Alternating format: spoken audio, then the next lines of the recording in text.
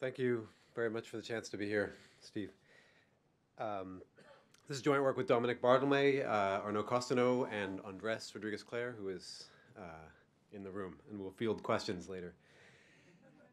Um, this is a paper about external economies of scale.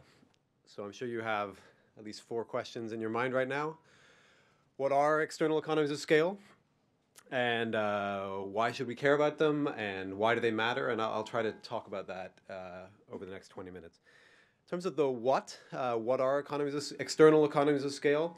Well, think of this as sort of the economies of scale in production. We're going to focus on like in a location, in a country, in an industry that are external to the firms in that industry. That is something that the individual firms are too small to affect, but they're very real in the large, or potentially very real. And I want to contrast that with internal economies of scale, which are also probably very real, but those are already sort of the things that the firms can affect, and so presumably are affecting and are already, in a sense, internalizing. So from a policy perspective, we often draw a very sharp line when it comes to external economies of scale, which are something that in principle policy could help an economy to exploit better. Why should one care about that? Well, partly for the policy motivation I just gave, but also, there's a long-standing intellectual interest in this. This goes back to Marshall, Mill, and carries right through a whole chain of recent work. That includes a sort of whole class of workhorse models that trade, geography, growth economists use every day, in which they don't explicitly have external economies of scale in their models, but they have something else due to endogenous entry of the number of firms that the consumers value that acts exactly like an external economy of scale for the purposes of everything I talk about today. So it's very central to much of what we do. In some sense, it's so central to much of what we do that we, as trade economists nowadays, have a lot of unification across a wide class of models we use, often called gravity models of trade, where in a sense within that class everything's unified except for how large are the external economies of scale. They can be zero, that is not at all existent. They can be very large, as in those canonical approaches, or they could be somewhere in between or even bigger than those approaches, and we just don't know. And if we could just sort of hone in on that empirically, we would know a lot more about how to apply our models to lots of questions, all trade questions in a sense, including maybe most centrally questions about industrial policy. So as I mentioned, highlighted earlier, if you think there's some wonderful economy of scale in your location, in your sector that you think is important, but the firms are not already taking advantage of, then policy, often called industrial policy, could be used to help that economy to exploit that better. That would be a Pareto improvement, at least within that economy. Okay, so how large are these external economies of scale? Well, that's a classically hard thing to estimate that I think it's fair to say we still don't, as economists, know a whole lot about. In a sense that there are many challenges.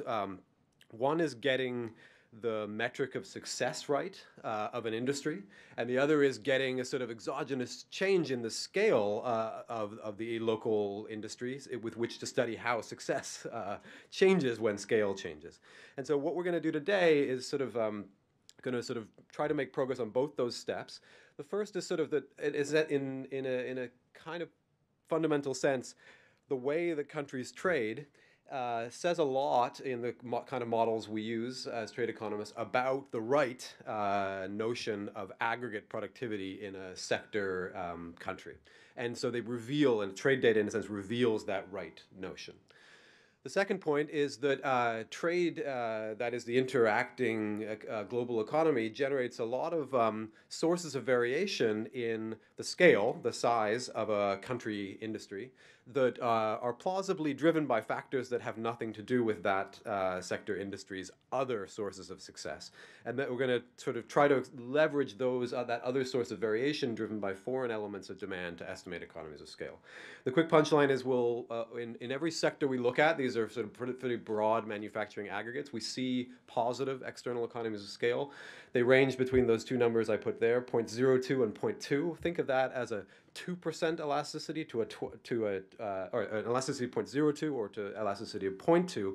What the 0.2 means is that if you were to double your industry size in a given location, that industry size would become 20% more, physically 20% more productive in the right aggregate sense. So that's a pretty big effect. I think most people would agree. Standard estimates tend to lie in that range as well. We're not sort of saying anything quantitatively that different from previous work, I would say, on this. So given those fairly large and omnipresent across sectors external economies of scale, the next question would be, how successful could that idealized optimal industrial policy be that would exploit those large external economies of scale? Here, we were surprised by the answer that comes out of the standard machinery that all trade economists are using nowadays. The answer turns out to be quite small. So the gains would be about 0.2% of GDP. This includes for large countries, small countries, open countries, more closed countries. That number is fairly robust across the countries we look at. Just to put that in context, what do we mean by small? Well, in exactly the same environment, optimal trade policy, that is not industrial policy that leverages these external economies of scale, but optimal trade policy that leverages something different, which is to do with purely terms of trade manipulation, would be bigger on average for these countries. And that surprised me, at least. So that's kind of the paper in a nutshell. The rest is just details. If you don't like details, this might be a good time to grab coffee. Just one thing I want to flag about prior work on this, of which there's been a great deal. One is that this idea of using trade to measure productivity goes back, I saw this first in the work of Eaton Cordham. It's been applied in many useful contexts since then. The second is that there's been a lot of work in the trade context on sort of these external economies of scale, mostly under the guise of testing for and estimating the strength of the home market effect, which is very much tied into external economies of scale. It's this basic idea that as coined by Paul Krugman in 1980 article, that if you have large domestic demand for something, that might actually make you more successful at exporting that thing. That's the so-called home market effect, which only tends to arise if there are these external economies of scale. And finally, people have tried to estimate external returns to scale within using purely domestic data from one country. These are representative recent works that have done that. I'll have a bit more to say about some of the pros and cons of that approach as we go. Okay, so in terms of just the raw theory that's needed to make this sing, think of a world where there are lots of countries. I'm going to call them I and J. Goods are always going to go from I to J. And then sectors indexed by little s, lots of sectors. Inside a sector, there are lots of goods. I'm going to call those the omoledes there. So then technologies are pretty unrestricted. What we're going to need, though, is that after all is said and done, there are no economies of scale left to be exploited at the raw production level. All the economies of scale that exist are going to be external. So that is to say that production will be produced Q with some inputs L, a whole vector potentially of inputs, with some productivity A that the firms take as given. But then that productivity A is a function of the scale of the industry, which we're going to proxy by capital L. You could have other proxies too, that's basically an empirical matter. But that's a function A of L that is potentially upward sloping. That would be positive external economies of scale, or potentially downward sloping. That would be a negative external economies of scale.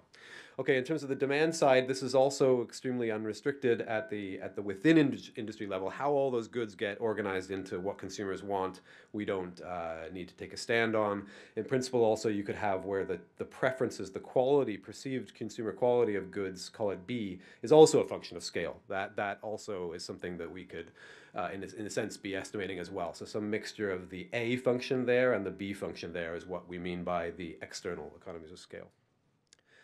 Okay, so putting all that together, if in an environment of perfect competition, that is these firms all interacting as if all is too small to affect prices, then and too small to affect the L of their sector in their country, that's the external part of the economies of scale, then you can show that the trading behavior X, meaning the value of trade from I to J in sector S, that's sitting in the data all around us, the bilateral trade data, is always going to be some function, I'm going to call it chi, of these arguments, and those arguments are written here, but basically think of those things as costs. They're the costs that the producers face when they produce these goods and sell them around the world, right? Okay, so then under some, I think pretty weak in the grand scheme of things, technical assumption that function chi will always exist and always be invertible, And that means that one could sort of, if you knew that function chi, you could just stick your trade data into it and back out those costs C. And that's what I'm going to refer to as sort of trade revealed productivity or inverse productivity costs. Differencing that across sectors differences out the variable costs that are common, and that leaves an expression basically where the sort of the difference in costs across two sectors and two exporting economies is a function of their differences in scale, scaled up by those unknown economies of scale function E. Sorry, what is E? E is just the confluence of both the A function and the B function. That's the relevant external economies of scale function that matters for everything we do, and so that is what is sitting right here, in a sense, in the data around us for one to try to estimate. So the C's are data, like in the sense the X's are data. You stick the X's into the chi function that you sort of either know or could try to estimate. That gives you C. C then has some relation to the L's that are data. That relationship is the E function, which we're all dying to know, because that is the external economies of scale function that is the key ingredient for policy. Okay, so the paper goes through a lot of the technical details of how one could hope to know E from the standard data. The basic idea is, though hopefully fairly intuitive, you need exogenous variation in those L's to sort of stick into the, to allow you to trace out those E functions by how they relate to the C's. Okay, so there are other approaches to estimating external economies of scale. Let me just flag the two that are famous. One is sort of just go to the microdata and figure out how this works with firms. That's a quick summary of this. So this would require all the data on the micro prices, the micro quantities, the micro factor allocations. From those data, in principle, you could estimate all the micro production functions inside your industry in your country, and all the demand and the entire demand system across all those micro goods within your country sector. That has a wonderful advantage, which is that it allows you to then speak about micro aspects of the problem. Like you could talk about how industrial policy favors some firms and maybe harms others within a given country industry. A disadvantage of what I'm talking about today is we can't speak about those micro aspects. A kind of cost, however, of going to this micro stuff is, in a sense, you have to estimate a whole bunch of micro details that are irrelevant for the procedure I'm talking about today. So all of that within industry stuff inside the production functions and the demand system is totally irrelevant for what I'm talking about today, whereas it would be totally necessary if you were to go down this route. The insight here obviously is that, in a sense, the economies of scale are aggregate in nature. So aggregate data is, in some sense, what you need to use. You know, the micro details that go inside that aggregate data, it shouldn't be surprising to say that the micro details aren't really strongly necessary. So another approach would use aggregate data that would draw on sort of idealized kind of industry level quality and variety adjusted internationally comparable price indices at the aggregate level. You know, in principle, those things exist. Textbooks are written about them. I think a fair statement is that it's extremely hard to collect such data, and it doesn't really exist. I think it's fair to say. Basically, the problem is comparing prices across countries within sectors is extremely hard to do. It's extremely hard to do across many sectors and countries. Doing all those, the problem is doing all the variety and quality adjustments when the good space is just so complicated, basically, within the sectors. Okay, so those are two alternative approaches. They have pros and cons. The beautiful idea behind price indices is that if you had the data, then everything would work perfectly. I think the main con is that we just might not have the data. All right, so in terms of looking at this empirically, however, so I referred earlier to that chi function. So I said earlier you would have to sort of know what it is. I wanted to stress that obviously for computing policy counterfactual simulations later, you'd also have to know what it is. So it's kind of unavoidable that we have to know why these countries trade, who trades what with whom. That's all the chi function, and it's kind of unavoidable for these questions. So, you know, and it's no surprise, therefore, that it's the bread and butter of trade economists to estimate, in some sense, these chi functions. The most popular chi function of them all, by far, is this one, which happens to be a CES chi function, and that's the gravity model, basically. So we're going to stick to that too. It's not necessary. One could stick in any chi function you like, but we're going to stick to the most canonical one. We're also going to stick to the most canonical representation of that E function, which is just as an isoelastic function of scale with a constant elasticity parameter gamma. That's the thing I referred to earlier that is somewhere between 0 and 0.2 in our estimates.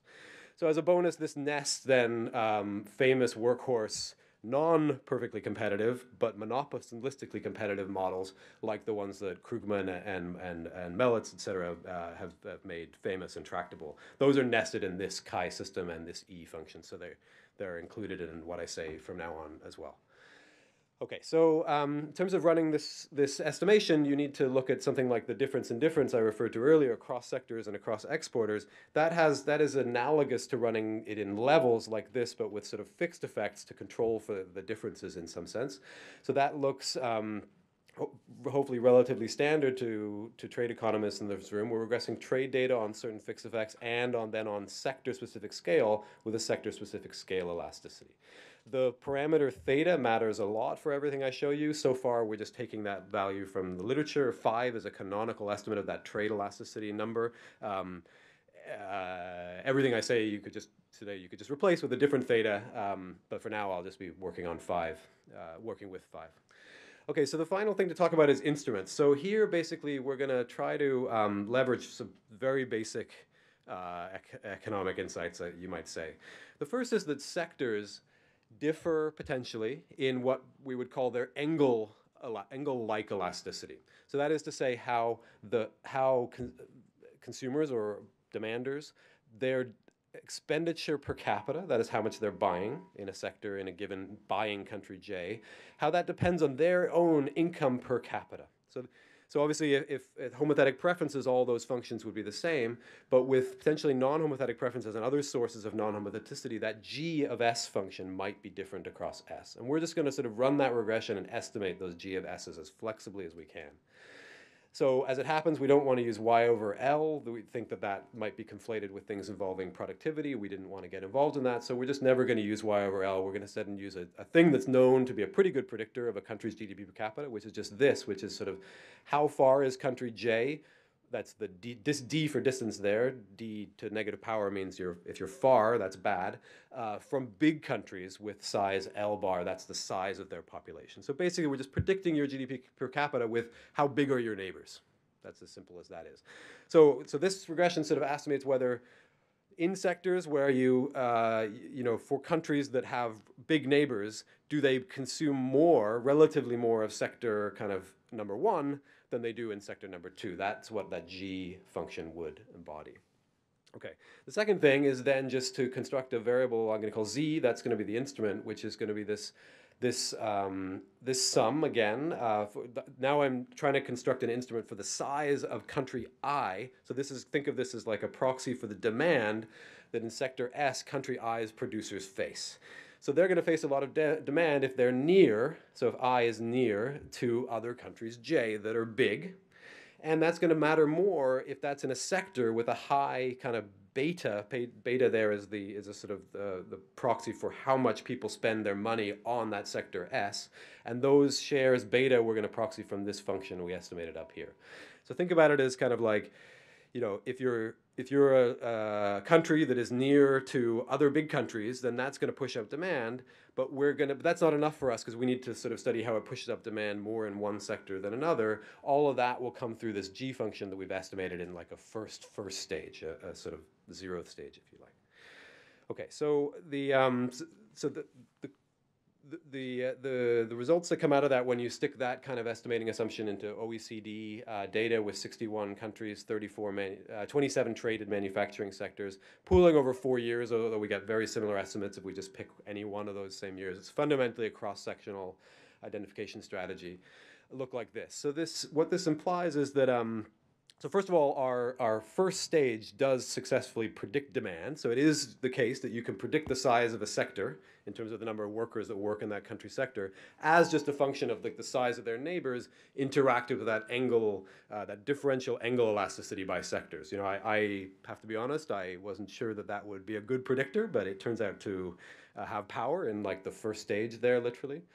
So taking that literally and pooling across all sectors to estimate the external economy of scale parameter, we get about 0.13 on average. But that, of course, is pooling across all sectors. If you look at this separately by sectors, you get the numbers I told you about in the introduction that range from about 0.02 in the food, beverages, and tobacco sector to these are the 2 pages worth of sectors. But the biggest is 0.2, which is achieved by a couple of sectors. So they're in that range. They're all I think. Sorry, not all. I think something like 75% of them are statistically significantly different from zero on the positive side. And there is, in a sense, a strong first stage within each of these sectors. That's what that last column is trying to say. Okay, so in the final time I have left, let me just talk about optimal policy. So this requires a little bit more because you now have to so far everything was sort of taking many things about the economy at some aggregate level as given and then just predicting who will trade that stuff with whom. Now we have to actually sort of solve and close the model for everything. That requires additional assumptions, but they're unavoidable in some sense and necessary for this kind of analysis. Another very important ingredient is what is the gamma, that economies of scale parameter, in the other sectors that we can't estimate because they're not traded data. That's a very important parameter. We're going to take for now, just assume that thing is the mean gamma among the ones we do estimate. So that's like saying that the other sectors are kind of, the sectors we do estimate are a representative sample of the sectors as a whole. We play around with that in many different ways in the paper. So I'll talk about optimal industrial policy, which is just purely where you're kind of trying to scale up production in sectors that have good external economies of scale parameters. Optimal trade policy is totally different. It's about scaling, it's about changing your tariffs in the world market to try to manipulate the world price for your good. That's called improving your terms of trade, of course. That's completely standard and done very often. So here are those estimates I referred to in the introduction. Now I'll show you the world averages I talked about early on. So what we do here is we sort of take a country like the United States and ask, starting from where the US is today, give it its best possible industrial policy in our model. And that answer is 0.1% for the US. Do the same thing separately for China, the answer is also about 0.1%. So that surprised me. I kind of thought that in the world we live in, external economies of scale are big. A country like China would gain massively from optimal industrial policy. It's going from where they are to some optimal industrial policy. But that's not big for China either, as you can see the world average I talked about in the introduction. These are equivalent gains from taking the same country but doing optimal trade policy. And as you can see, for all of these countries, they're at least they're on average bigger. You might think, well, that's because you're not optimally combining trade and industrial policy. So the last column kind of offers these countries the best possible policy vector in this environment. Even that is not particularly big. Why are these things so small? Well, the quick answer is that there's 2 things to say about this. The first is that the only reason you'd want to do industrial policy in any of the models that we or other economists would talk about would be that you're trying to expand one sector because it's too small. That unfortunately means you're going to have to shrink some other sector. So it's all about the heterogeneity in those gammas. So in a sense, we find big economies of scale, but they're big for most sectors, which kind of means you can't pick a winner and make him bigger because unfortunately, therefore, you have to make some other sector smaller. And that means you're going to lose the opportunity to have good industrial policy in that other sector.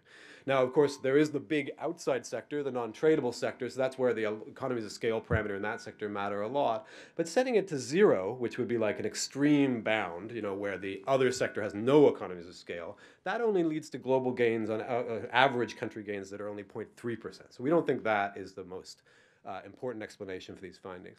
The second point is that whenever you try to make a sector big in an economy like this, you run into, or small, you run into the constraints of demand. So if you wanted to try to grow these big tradable manufacturing sectors in which industrial policy is greatly beneficial, you would have to shrink something else. You might shrink the non-traded sectors. But unfortunately, if those are not traded, consumers want those goods. And so they're going to, in a sense, complain that they're not getting them. And so there's this tension between, you want like high elasticities gamma in some tradable sectors and not other tradable sectors where you can massively expand in those sectors. So that's just not happening in standard trade models, basically. Okay, I'll conclude by just reminding you that the main goal here was to try to develop new tools for estimating economies of scale. This draws on the basic insight that the right notion for aggregate productivity in these environments is revealed in trade data, we think. And furthermore, foreign demand shocks, I think, have the plausible hope for generating variation in a country sector's scale that has nothing to do with their productivity. Based on those basic insights, we see large-scale elasticities, I think, but pretty small gains from industrial policy at those elasticities. Obviously, this is work in progress. There's tons of work we're trying to do to extend and check the robustness of this. A very important one is just how to add linkages across goods and sectors that are pecuniary linkages purely to do with input-output linkages. That could act like a multiplier on optimal industrial policy. That's an example of a kind of thing we're trying to figure out. Another thing one might try to estimate is external economies of scale elasticity spillovers that they're not just confined, like in our setup, to the sector industry, but also could spill over across sectors within the same country, or even across countries within the same industry. That might be a real phenomenon. I don't know good evidence for it, but in principle, one could use the same technology to try to find out. But I'll stop there. Thanks for your attention.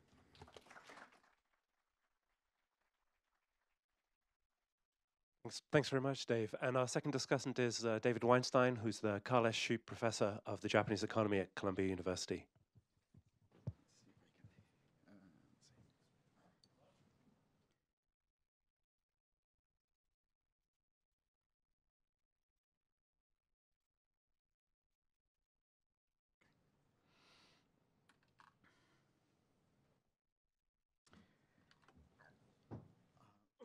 Great. Well, thanks very much for inviting me here. It's great to have a chance to talk about this paper and to be here on such a nice sunny day in Princeton. So I want to just begin by giving you a bit of an overview, and then I'm also going to get a bit into the weeds. So this is a really ambitious paper, and as Dave explained, it provides us with a new way of thinking about and estimating increasing returns using only trade data. And one of the things that I think is really neat is that we have these micro approaches to estimating these parameters, but certainly as trade economists and macroeconomists, we're kind of are limited in some sense to the types of data that we can work with, and thinking really seriously about how you can identify these parameters with the data sets that we have, I thought was really good.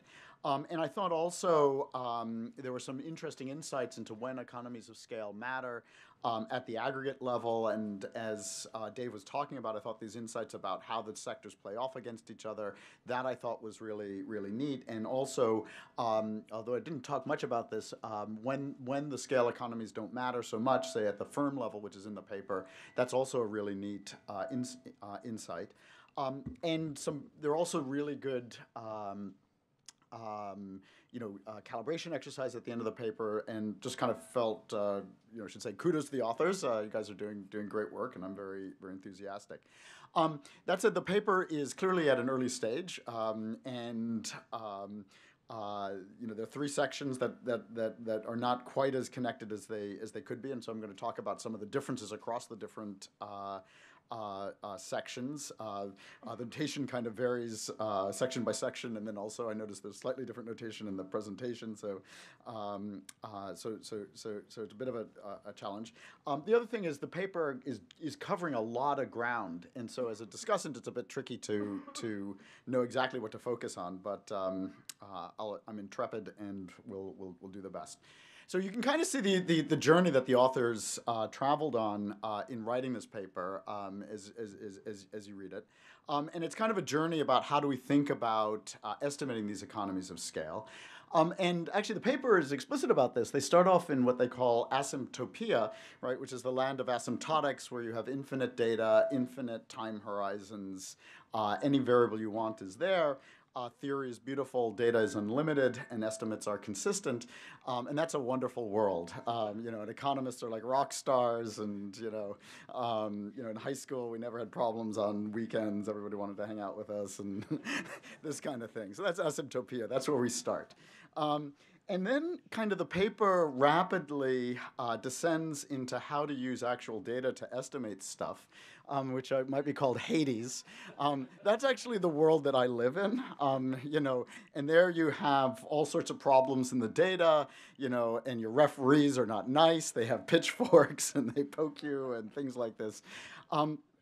And so this is kind of where I'll spend a lot of my time talking about is their struggles in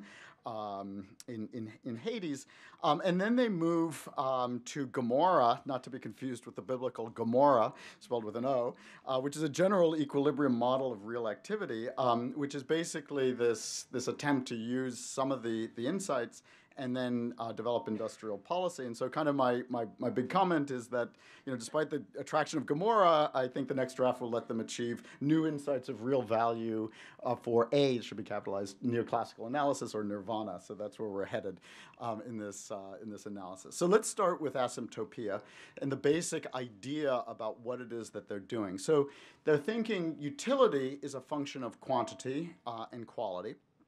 And then they have this object quantity, so that quantity is going to be a function of price, quality, and expenditure. And then they're going to need to get some way of describing the prices to kind of get those, solve those out of the system. So prices are going to be a function of productivity, economies of scale, quality, transport costs.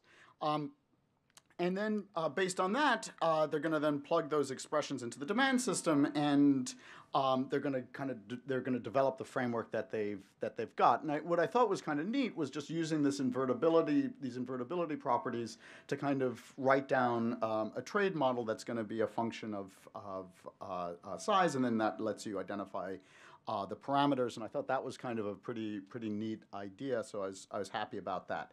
And then they have this very elegant result in which they show that the double difference of log import share, so that's a mouthful, so let me just try to say it in words. So if you were, let's say, to compare Canadian and U.S. exports of cars relative to Canadian and U.S. exports of wheat, that could be decomposed into two elements. One is the scale term. And let me just take you through the notation a little bit. So that's the scale term is this ES term, which is a function of some composite input. LN, N is going to be, you should think about N, they talk about it as economies. I think it's just time periods. So N is just time periods from the exporter in the sector. And then that's going to be, and how do these scale economies work? Well, there's one that's the A1, which affects the productivity of the goods, and then there's this B1, which affects the quality of the goods.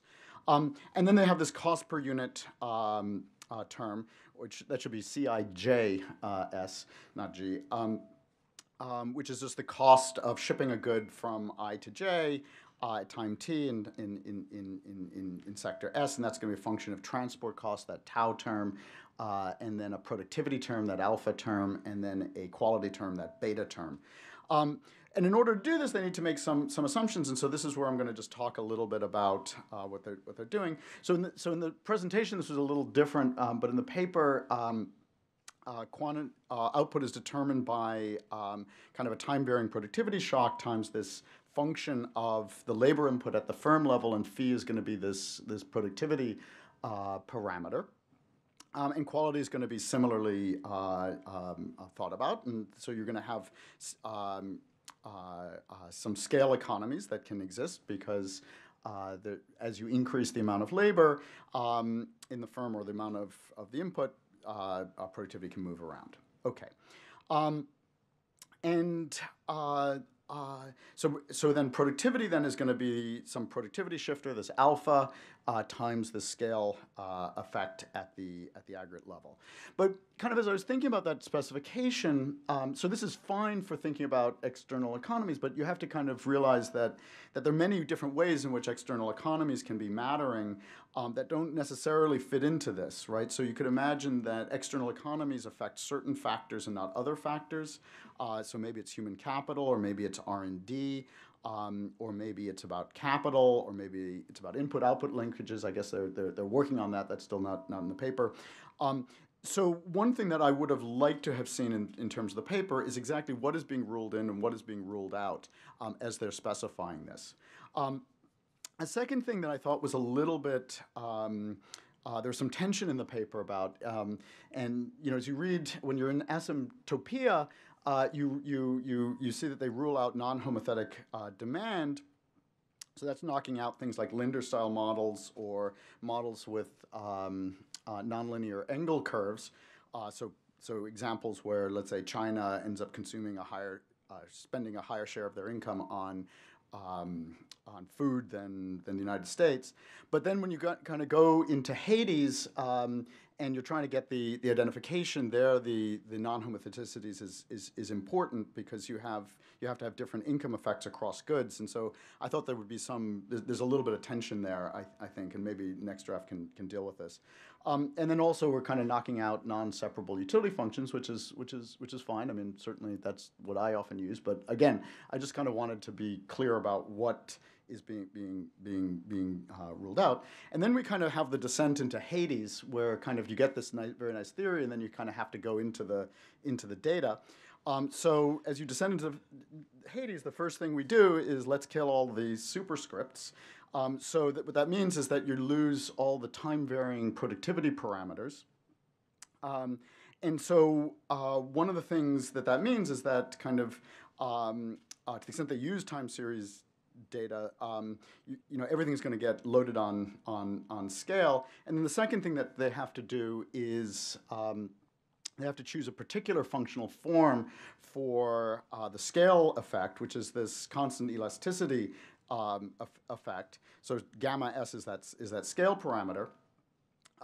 And then they need to assume that the functional form for trade shares is CES with a trade elasticity of theta, as Dave was saying. And so that means that there's going to be no nesting or variation across countries. And so kind of a lot of my comments are going to be exactly on that particular point. So the estimation equation that they have is that the log of the trade share, this x variable, is going to be equal to this theta times kind of a country pair fixed effect and a importer sectors fixed effect. And then the problem that they have is that what they can only identify is the product of theta times this gamma s. And so then you have this assumption that, sorry, I have 2013, that was from the paper, but it's actually 2014, that the theta equals 5 comes off of this Head and Mayer paper. So I went back to the Head and Mayer paper to look at it, and it is true that the theta is equal to 5, so that's fair enough, but kind of there's a lot of variation in that parameter, and the standard deviation is 9, the median estimate is 3, and if you look at like other papers that have done kind of gotten values of that, it's 7. And so what that means is that whatever gamma we're using is kind of very dependent on your choice of this parameter. And then I began thinking, well, should I be thinking that parameter is constant? And then I thought, well, probably the truth is that certainly different estimates are coming up with different values of that parameter. And so probably the true model is the one that's just on the second slide. So the trade share is going to be these first two terms plus kind of some random coefficient multiplied by L. And so what might be, so omega ij is going to be, ijs is going to be some variation in that theta. And it may vary, and it may also vary with other observables. So for example, suppose you believe in a standard trade model, and you've got one country that's 99% of the world and exporting to a tiny country. If that country doubles in size, its exports can't double. So it's going to have some attenuation in that parameter. On the other hand, if you're a very small country, you're 1% of the world and you double in size, well, your exports are going to come close to doubling. So what that's telling you is that, for example, Z might be related to country size, but country size might be related to this LIS, and then suddenly we've got a correlation in the error term. And so kind of it's not obvious to me that theta is just a parameter that doesn't vary. It could be varying with observables. Certainly the estimates are flying all over the place, presumably because different people are using different techniques. And so whether you can kind of think a little bit about jointly estimating that theta for your data and worrying about some of these things might be an interesting thing to do. So I'm basically out of time now. Steve's just checking his watch, but he's going to now tell me. 1 minute. Thanks, Steve. Great job. So we're going to move from Gomorrah to Nirvana. So the last part of the paper, and I don't have time to really talk about their they're generally called a model, but there again you kind of get the Cobb-Douglas assumption across sectors. And this part of the paper, in that sense, we've now assumed CES, and then Cobb-Douglas on top of it. It's more restrictive than what came before, and hopefully they're going to kind of integrate. But I think kind of one of my big comments on the paper is to make things consistent across sections, so that the theory is consistent with the theory at the beginning is consistent with the empirical estimation and consistent with the model at the end. Because right now there's kind of different assumptions being made in different parts of the paper. I kind of understand it. I can kind of almost see the various co-authors struggling on the various sections as I was reading it. And I kind of think that one thing that would also be good is just I understand that when you're doing these models, the calibration models, you can't match all the moments, but it then be clear not just about the moments that you're missing when you're assuming, let's say, that you've got a constant trade elasticity and can you catch the trade patterns, but what does it mean in like some of the other regressions and things like that. These are great authors. This is a super interesting paper, and I think that they're going to be able to solve all this stuff. So hopefully they take these comments as constructive, not destructive comments. So it's a great paper, and let me end here.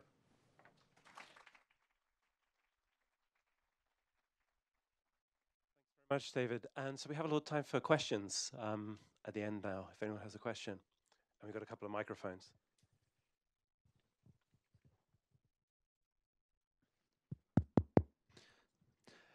Dave, question for your paper. So it's really interesting. When thinking about the optimal policies, that exercise at the end, am I correct that these are nationally optimal policies? So and when you're talking about the world average, that's just sort of averaging across these nationally optimal policies. But when you put these countries together, the optimal tariff policy is going to have negative international externalities on trading partners. So can you walk us through, when you're considering the optimal industrial policy, are the same sort of international externalities there? Are they smaller? If you were to evaluate this at the global welfare level, what would we learn from your exercise? Have you done that kind of thing yet?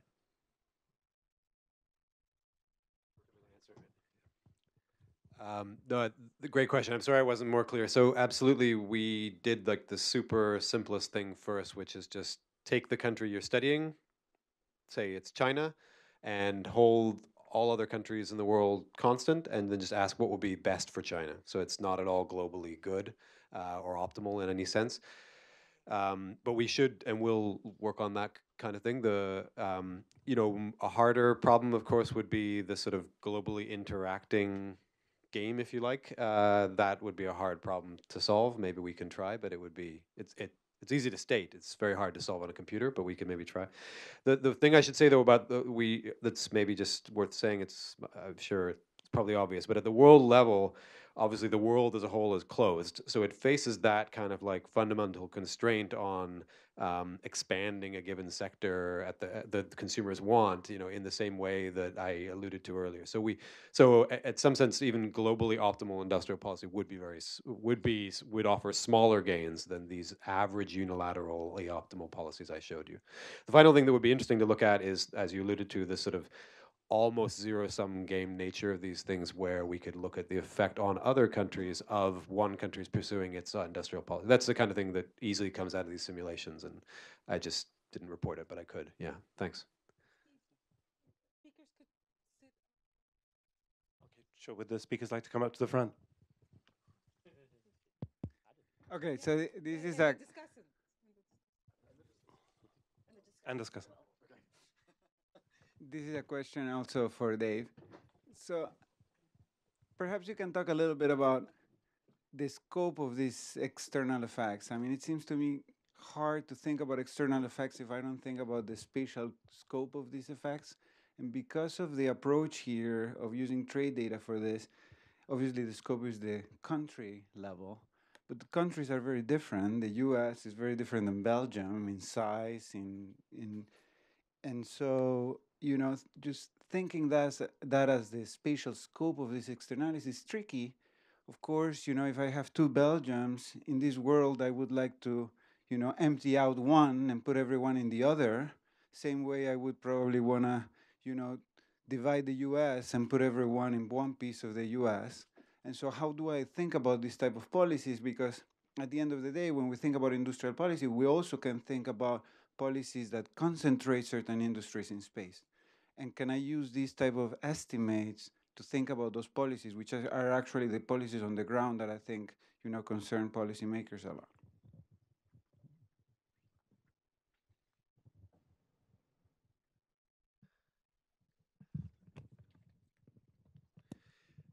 So, is that on? No.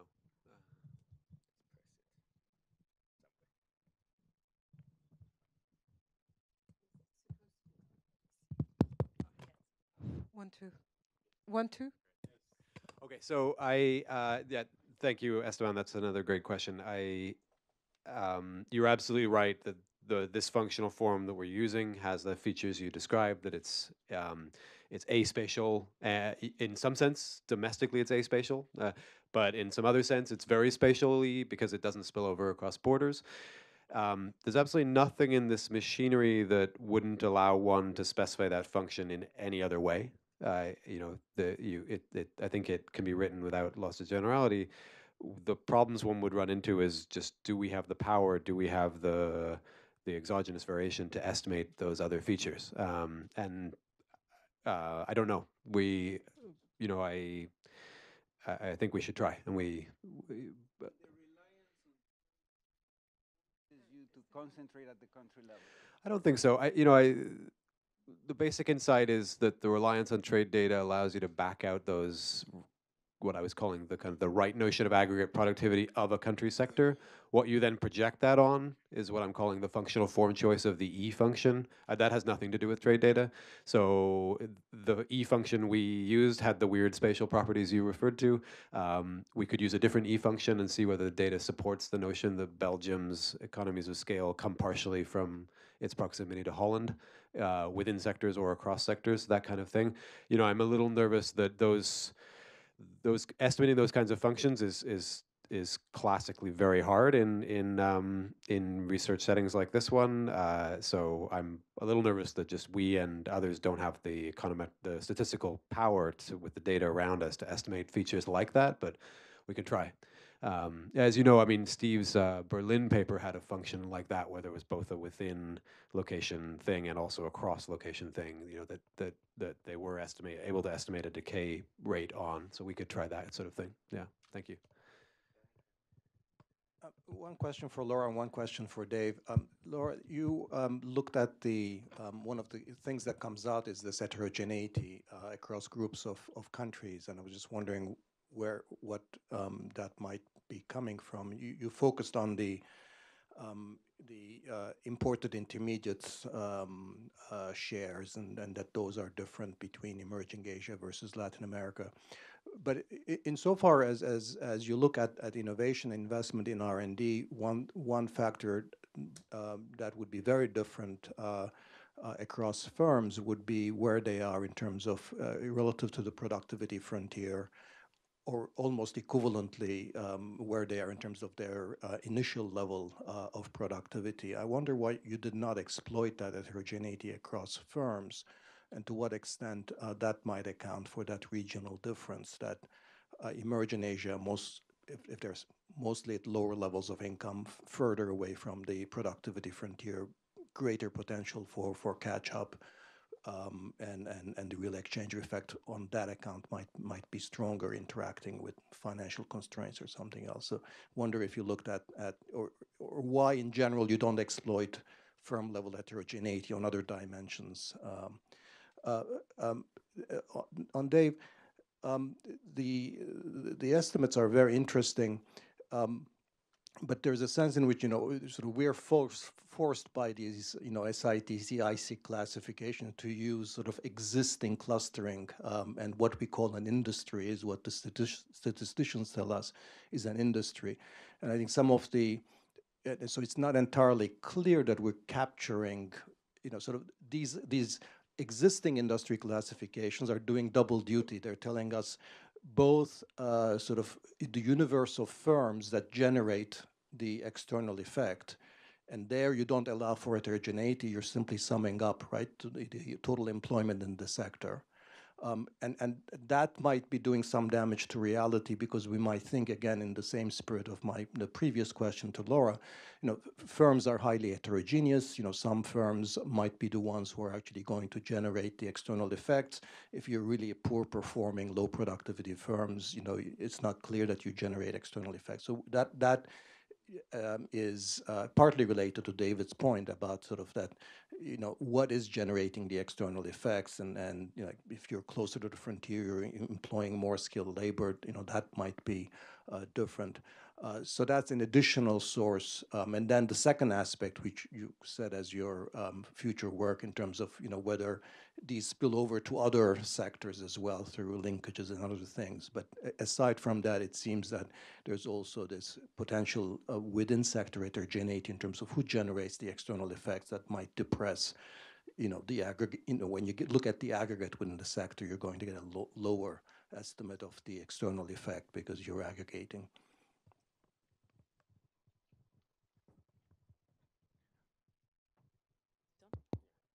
No, that's great. That's a great suggestion. We had thought of why we were not getting results in the industrialized countries, in part because they tend to export and import more within firm, but also they tend to be more integrated, and because in terms of financial development, they're better. But that is a great suggestion. We can exploit differences towards some measure of frontier. And so, just thanks.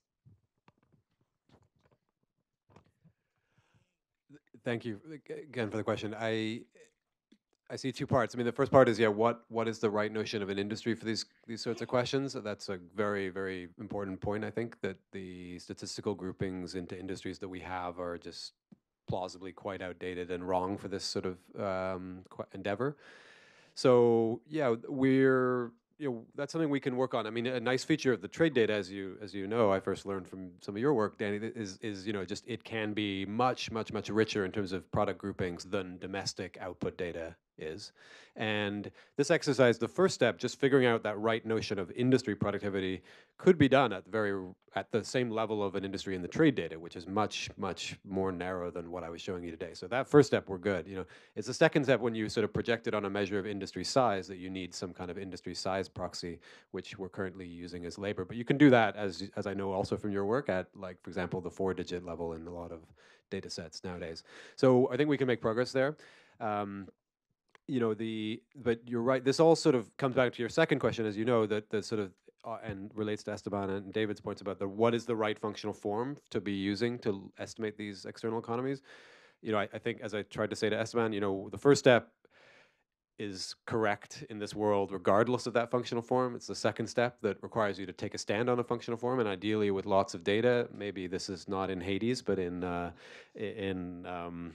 asymptopia, we could do this. But I don't think it's impossible, and to me, this setup offers, to me, what I think is the right way to start thinking about it is sort of something, try out, explore in the data the presence of different E functions, like one that maybe is heterogeneous across firm size within the sector.